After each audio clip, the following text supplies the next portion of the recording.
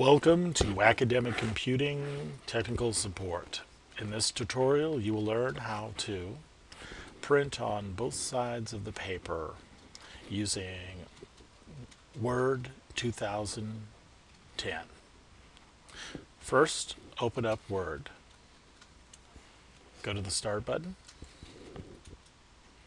and activate Microsoft Word 2010. Either by the last application used or go to All Programs, go to Microsoft Office, and then choose Microsoft Office Word 2010. All right, now expand it to the full size. So say that you had a large document you were ready to print on both sides of the paper, save the environment, one tree at a time. Go to File, Print, and in the Print option, go to Pages, and then change Print One-Sided by hitting the arrow, expanding it to print on both sides.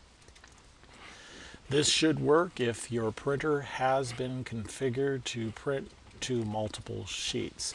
If not, then at this point the computer will run you through putting in the paper manually. So you'll print page 1 and then have to turn it over and put it through the intake of the printer and then print it. But if you have the function to print on both sides and it is not grayed out, then you have the ability. This should work in any of our academic computing labs here at JCC, including OCB 304 and RC 335.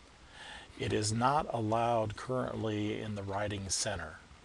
So come see us at the lab and come and use our computers. Thank you very much. I am now signing off the end of this tutorial. This tutorial has been on Word 2010 and how to print on both sides of the page. Thank you.